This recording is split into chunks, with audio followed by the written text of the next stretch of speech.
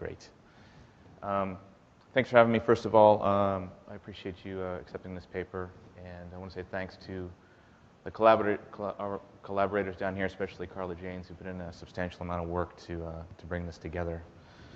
And as Brian said, I'm talking about validating mass motion for egress purposes. I'm actually a planner, and so this is a different kind of audience for me, a different kind of venue. But I'm a practitioner in helping to design large infrastructure, as you can see on the board. And in that realm, I'm working with a lot of microsimulation models, discrete event scenarios, and my favorite, which is Excel. I can't imagine that anything ever happened before Excel was invented. So that's a little bit of context, and I'm really happy to be here. I'm looking forward to some interesting response at the close of this based on what I have to say today. Now, specifically, mass motion we've been using for a number of years now. We have a development team in Toronto that leads the development, and I'm sort of on the client side, looking to my clients to help develop and progress the model. And really, since 2007, 2008, we've been using it fairly heavily, and I think it just went commercial a couple months ago. So to give you some context of what it looks like, and this is a bit of a roll the dice, and it works. There's a station in Toronto where we were doing the planning, and the key issue here was understanding how that below-grade concourse level really functioned, because if you've been to Toronto, you know there's a lot of underground living that happens there. And so this station had a lot of subgrade connections that the architect was interested in visualizing. This was a very simple sketch model to help a client understand what 8,000 people per hour looked like traveling on a set of escalators and stairs, and to try to decide whether to go with a stacked vertical circulation system versus a staggered one. So pretty quick SketchUp model for a simple purpose. At the other end of the spectrum from high-use, heavily populated space was this new museum proposed in the Middle East, where we're looking at different processes like ticket purchasing and information desk and coat check and groups passing through the space.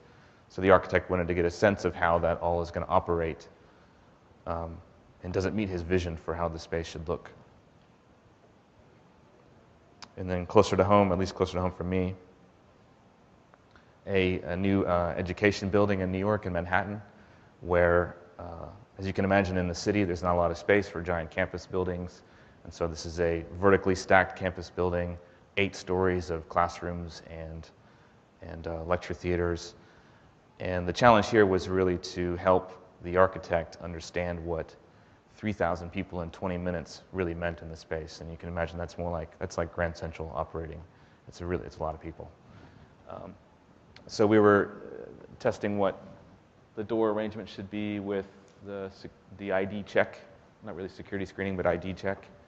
And we sat with the registrar to make sure they were comfortable with the delay that students were having when they came in or left.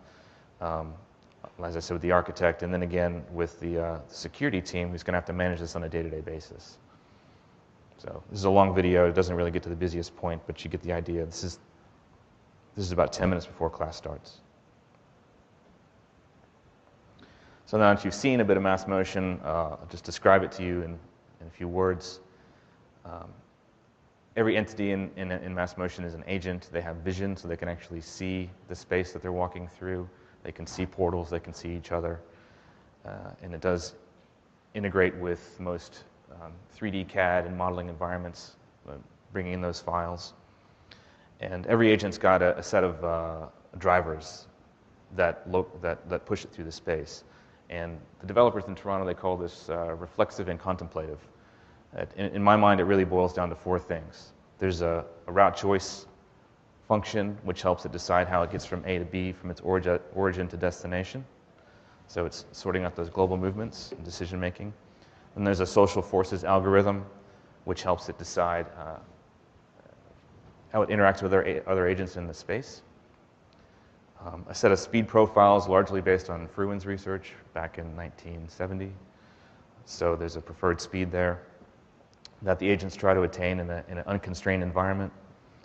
And then there's a series of functions that change that speed function based on density or grade or the type of surface that it's on. And so these four levers, if you will, are working together to drive how agents move through the space. And for normal movement, and we've done this for a number of years now in terms of, quote, validation, we've looked at all these, a number of different scenarios from lowly populated to densely populated, unidirectional, bidirectional, moving through doorways, corridors, circuitous corridors and around corners, vertical circulation, escalators and stairs, and running a series of tests to make sure that what the model is showing us is what we would expect. And we've done this a lot for the normal movement, but you can see what's missing here is a stacked vertical circulation core. So our colleagues in the fire engineering realm are always saying, well, tell me, is it validated for egress purpose? And I'm looking back at John Barrow, who yesterday presented Hudson Yards with the STEPS model when he could have been using mass motion.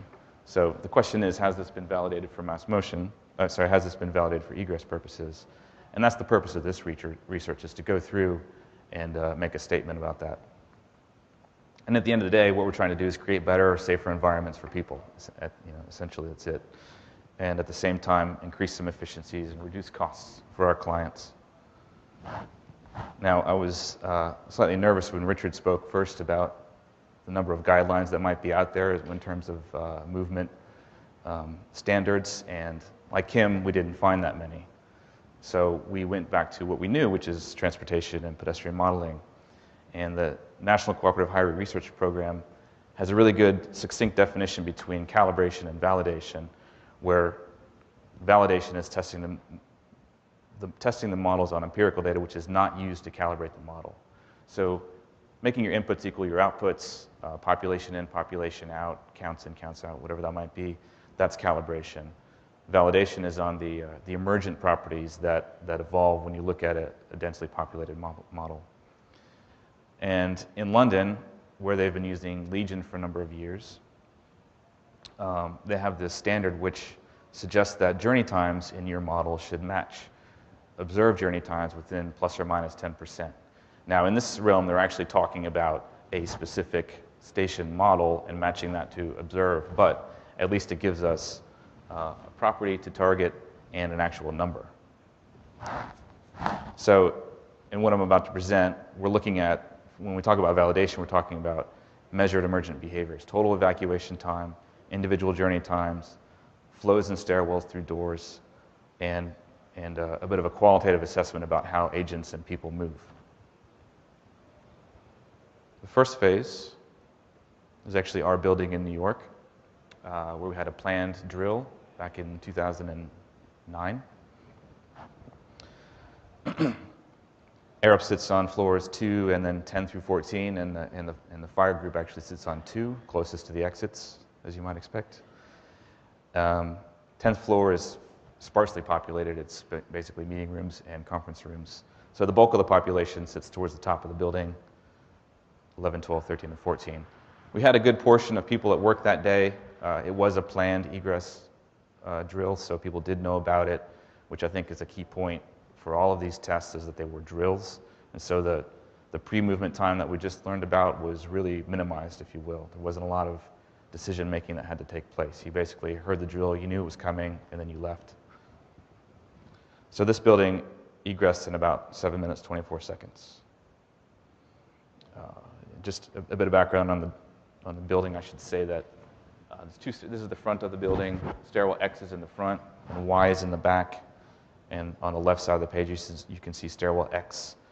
And that's right next to the main elevators, and is also adjacent to the internal circulation of the building. So this is the most commonly used vertical circulation. And then the back of the building is Y.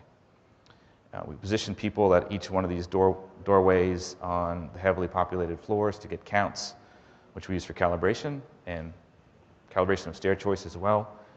It also gave us those numbers about how many people were passing through these portals through any period of time, which we talked about in terms of validation. We set up video cameras on the 11th floor, front and back stairwell, to try to get a sense of the movement through that, and also journey times. So you can see Danielle there in the red jacket. When she passed, we knew exactly what time she passed the 11th floor, and then we used the security cameras on ground floor to understand what time she left, and therefore we can extract journey times. So this is the model, and you can see second floor here, populated with desks, file cabinets, all that kind of thing, and then the heavily populated floors, 10 through 14 at the top. And you can see this bias towards the front stairwell X because that's what people know and what they're used to. Incidentally, you'll see it later, but people who used Y tended, well, a few specific people ran down the staircase, which kind of threw off our data, but you can't win them all. Okay, so the video on the left is not working, but had it been working, you would see some correlation between the way that people are using the staircase and the way the model is suggesting people use the staircase. So didn't throw up anything crazy. We don't have agents getting stuck in corners or turning around or anything like that. It's pretty regular flow. So, you know, in our qualitative assessment, we were producing movements that were valid. When we talk about individual journey time, we extracted samples from our video footage, not 232 samples, but 12%, and balanced those or measured those against the gross average evacuation time of all agents in those models.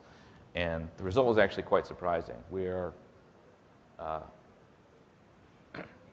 modeling much more slowly than the people moved within the space. And so that brings up an interesting point, which I'm going to touch on later. Then we looked at the ground floor counts, comparison of the flows as they were exiting the actual ground floor staircase. We have a decent pattern correlation. You can see that there's this, peak for second floor people, and then the trough before the 11th floor people hit the ground. And what I was saying earlier is that those folks that ran down stairwell Y kind of threw off the data set here, so we have more people reaching the ground floor earlier. And also, as I touched on, we literally went through a process of shifting the data to try to zero out this pre-movement time, because in terms of journey time and building exits, we wanted to make sure we were matching like for like and zeroing out that variable of pre-movement time. And then the result of this in looking at what we saw in the journey times is that the model is running a bit more slowly. We've got this gap towards the tail end, which corresponds to that slow journey time. Now, in terms of the cumulative exits, in stairwell Y, we do get this really good slope correlation during the bulk of the evac, which was nice. We're happy to see that. In stairwell X in the front of the building, there's a bit of a gap in the delay, again suggesting that the model's pushing people slightly slowly through the staircases. And you can also see this this yellow gap here is that, again, that group that ran down the stairwell that got down to the ground floor before most people did. Now, on the positive side, or the better news, is that overall, our modeled evacuation time was all of 25 seconds longer than observed. And when we looked at the staircase flows, every 15 seconds, when it was densely occupied, we observed 14 people, and we modeled 15. So there's a good correlation there. So I began to wonder about why is it that we're predicting slower speeds? And it could be a function of the model. It could be a function of the population. We do have a somewhat younger population in the building, not young like Facebook or Google, but compared to other engineering firms, the median age is less than 35. So that could have been a factor. The second phase, given that positive result in the overall evacuation time, we looked at 3 other buildings where Arup Fire had done some recent work. 2 buildings in Lower Manhattan at Hanover Square and Broad Street, and 1 in London of varying scales, varying populations in different locations. Hanover Square, the observed evac time was 13 minutes, and we nearly nailed that, just over by 14 seconds. This is a fairly regular floor plate, desks and offices around the perimeter, stair core in the middle. 85 Broad Street, observed evac time was 18 minutes, and we modeled it at 16:41. And then Canary Wharf, observed evac time was 20 minutes, and we modeled it at 21:53. And out of interest, this group might be interested to know that there were several thousand people in this building. 53% chose the stairs, and the other half used the elevators. So it was a combined stair elevator egress. So this is the result. We're pretty close on every one of these. And from our point of view, that suggests that this should be a suitable platform for modeling egress. According to our criteria, plus or minus 10%, we're there. We do have some interest in understanding what's happening at the local level a bit more, but as was brought up numerous times, we don't have a lot of data for that. We've only got 1 set that we collected with the video and the counts. Those other 3 buildings didn't have that. So with that, I actually want to pose that question to this audience is, would you agree? Is it valid? Thank you.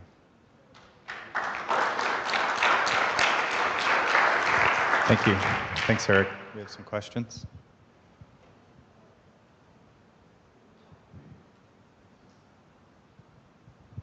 Hi, I just want to make sure I understood correctly. The way you did your first model in your office in New York, you zeroed in, you normalized your pre-movement to 0 to match what the building occupants had.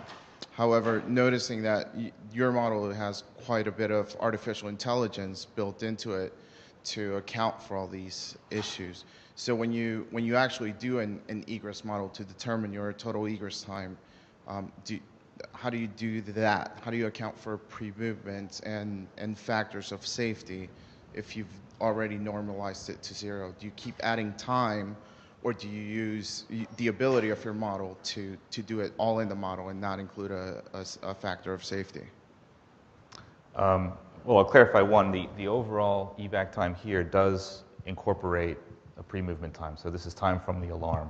When we looked at the specific metrics in the stairwell, we wanted to zero out that and just understand what was happening in the stairwell. So that did not include pre-movement time in those metrics. But as for how you use it in practice, that's I don't work in the fire realm, so I can't speak to how pre-movement time should be incorporated or not. Sorry about that.